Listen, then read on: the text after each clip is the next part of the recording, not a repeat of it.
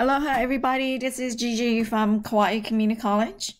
This is an application problem of the derivative of inverse tangent.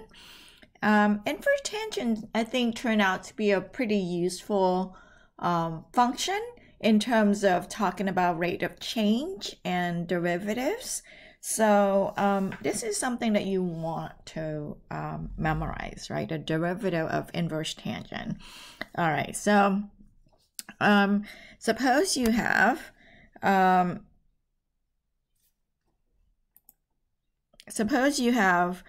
this problem here, and it has a T on it. This is a problem in your textbook. It has a T on it. That means it's a graphing calculator problem. And so anyways, the scenario is a boat, right? And then a person observing it up on the top of that building that is 100 meters tall. And yeah, that looks like Waikiki to me. So anyways, if the person is looking at the boat, and as the boat is moving away from the building, that angle theta is getting smaller and smaller, right?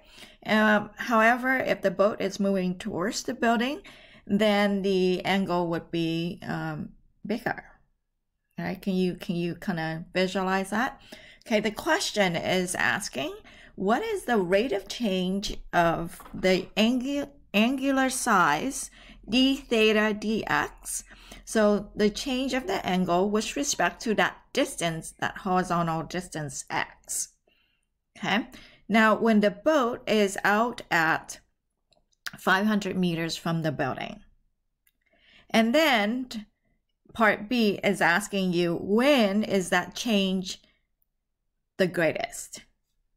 Okay, so part B, we're going to use our graphing calculator. That's why this is a graphing problem. However, we could do part A, and I think part A is more interesting than looking at a graph and try to figure out where it increases the maximum. Anyway, so here we go. When looking at this right triangle right here, okay, this right triangle here, we see that here, this angle right here is involving opposite over adjacent, and opposite over adjacent is going to call for tangent. So tangent of theta is 150 over x. And in order to go and solve for theta, we would have to use inverse tangent. Okay, so this is why this is an application of inverse tangent function. So theta is inverse tangent of 150 over x. That's basically just the definition of an inverse function, right? Okay, now that's the function that we're going to look at. And what are we going to do with it? We're going to go ahead and take the derivative of the left and the right hand side with respect to x, with respect to x, and that's a big deal, right? Pay attention to that. When you say take the derivative with respect to which variable? In this case, x. We want to know the change in theta over the change in x. Now, remind ourselves of the derivative of inverse tangent x is 1 over 1 plus x squared. That's something that we have just learned in the previous video. So on the left-hand side here, when we go and take the derivative with respect to x, we will have d theta dx on the left, and on the right-hand side, this is our input. So that is what goes right here. Okay, that is our x right there. And then the input is a function, so the chain rule will apply, and this is the derivative of the inside function. So chain rule will apply. And how do we do that? That is y is equal to, let's say, if we write it as an exponent, it's 150 raised to the -1 power. Move this down, that derivative of that is negative 150, x to the negative 2, and x to the negative 2 get to go down, and that's why we get this right here.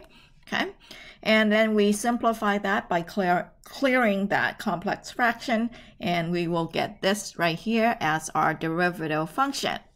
Now, the question is asking what happened when x, what is the rate of change when x is 500? So when x is already out at 500, what's going on? So we'll go ahead and evaluate the derivative at x equals to 500 and then simplify. So plug in 500 right here and then simplify that fraction. Okay, so it is decreasing at negative 3 radian per 5,450 meter, which is not a really good thing for us to visualize realistically. So let's go ahead and do a little unit conversion and change that into degrees, because usually when we are talking, we would be describing the change of an angle in terms of degrees, right?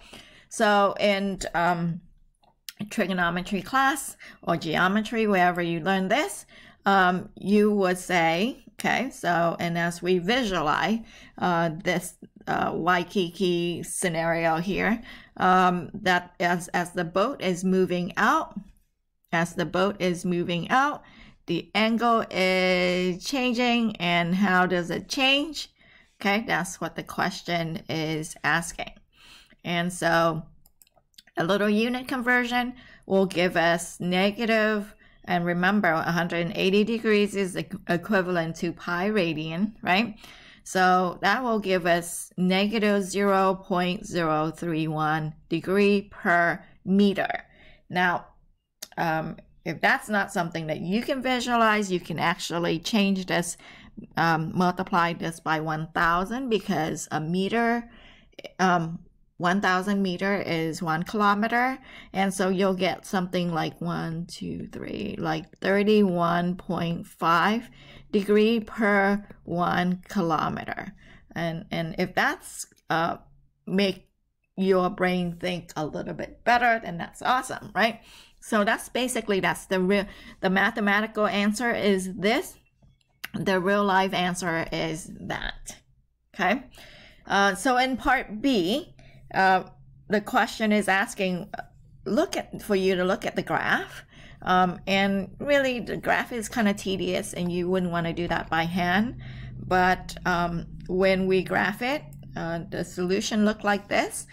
The change is greatest, and it's kind of hard to see because the number is really small, but the change is greatest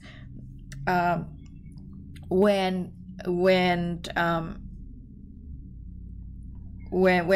x is 0, like that's like really rapid change, and that change is negative 1 over 150, or negative 0.0067 radians per meter. So again, I would want to, in this class, focus in part A rather than part B. Okay, but that's sort of the direction. Part B is the direction that we are heading into next, is looking at graphs. And that would be part of an application of what the derivative would tell us.